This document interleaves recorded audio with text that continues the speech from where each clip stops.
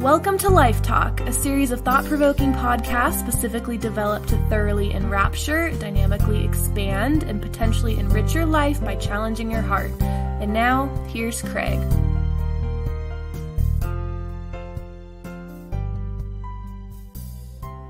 I often think about what I would say to the world. In the pain, confusion, fear, and rampant disorientation, what would I say? With the deceit, the manipulation, the less than admirable agendas being floated on all fronts, what would I say?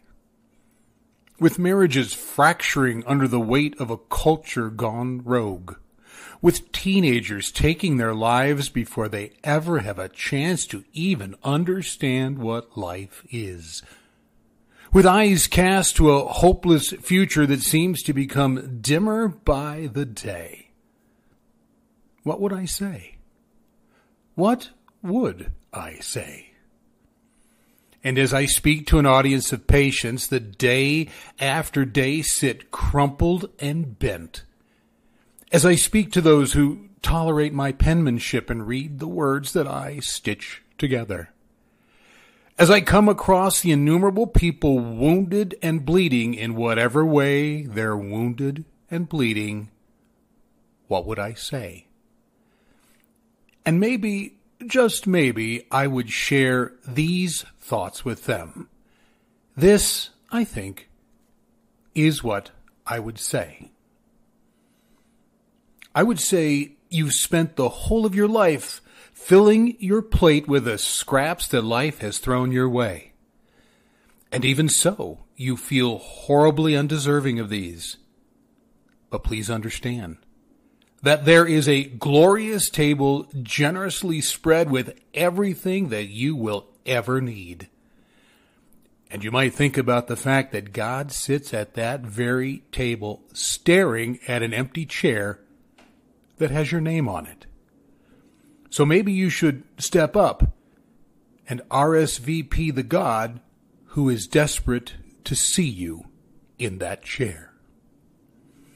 I think I would say you can possess every single bit of every single thing that you see, and yet you will still be insufferably empty. For you cannot be filled by the things created by the world. You can only be filled by the God who created the world. So my hope is that once you've gorged yourself to emptiness on the stuff of the world, you would reach out to the God who stands ready to fill you with the stuff of himself. I think I would say, if you don't believe that you are worthy of being loved, you won't accept love.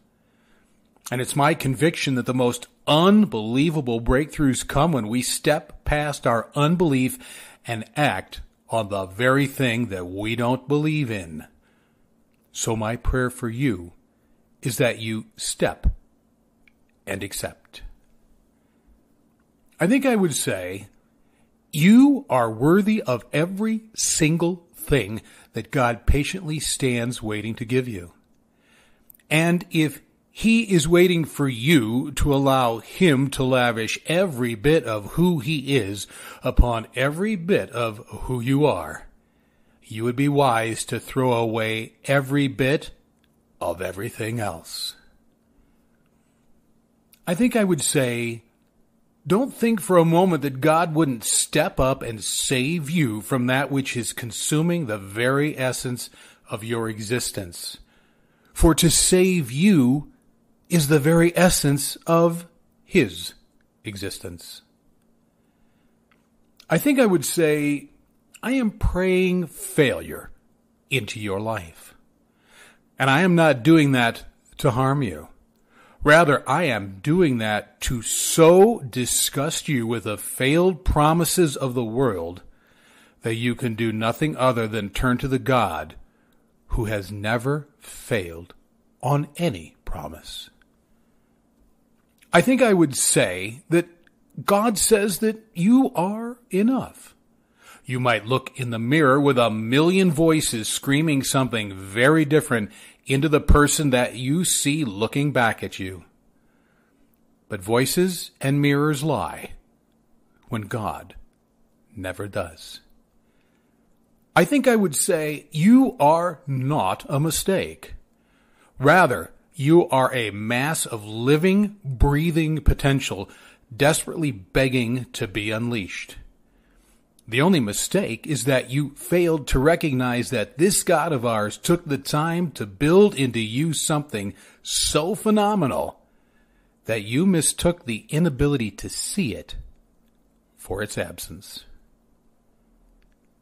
And all of that is what I would say to you, to fracturing marriages, to hurting teens, to those who have lost hope, to desperate patients, to those who graciously read what I write, to the wounded and the bleeding, to a culture dazed and living daily in fear, and even to those who have themselves created that fear. This is what I would say.